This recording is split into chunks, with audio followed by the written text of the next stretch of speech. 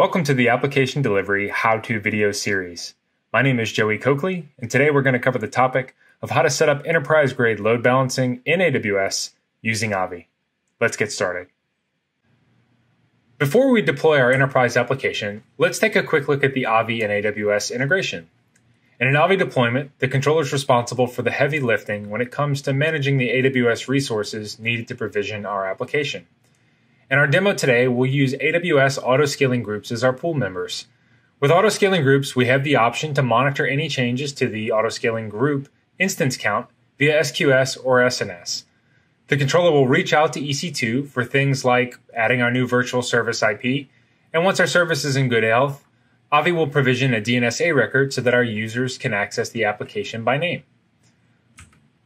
So let's take a look at our application, in this case the infamous Hello World. For our Hello World deployment, we'll take advantage of a multi-AZ design where we'll provision virtual IPs in each availability zone. And those virtual IPs will be backed by AutoScaling Groups which stretch across both AZs. Let's deploy our application.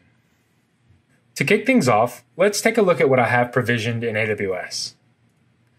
In my Route53 zone, I don't have a record yet for Hello World, but I do have an AutoScaling Group defined in EC2.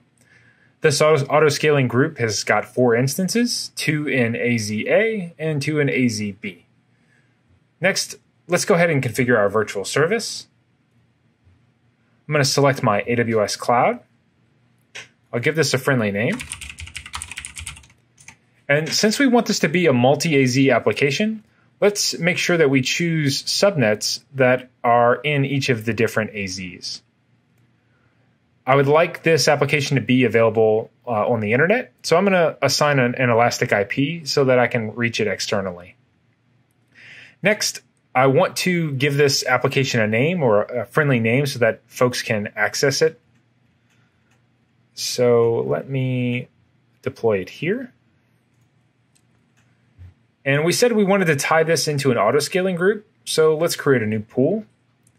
For my load balancing algorithm, I'm going to choose round robin, just so that I can flip through the different pool members later on.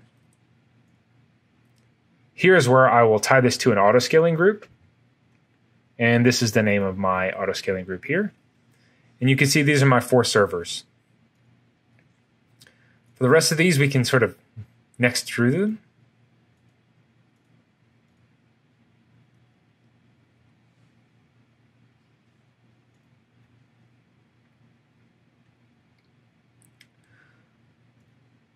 So our virtual service looks like it's up. Let's go take a look at Route53. Here I can see my A record that has my IPs, my elastic IPs from my 2 different subnets. So next, I need to allow DNS just a little bit of time to propagate. So I'm going to briefly pause the video and come back once I'm able to resolve my record here.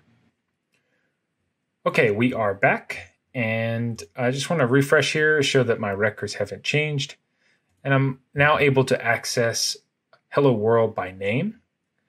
As I flip through these entries, you'll see that the instance ID corresponds to my AutoScaling group members here. So B407, 036C,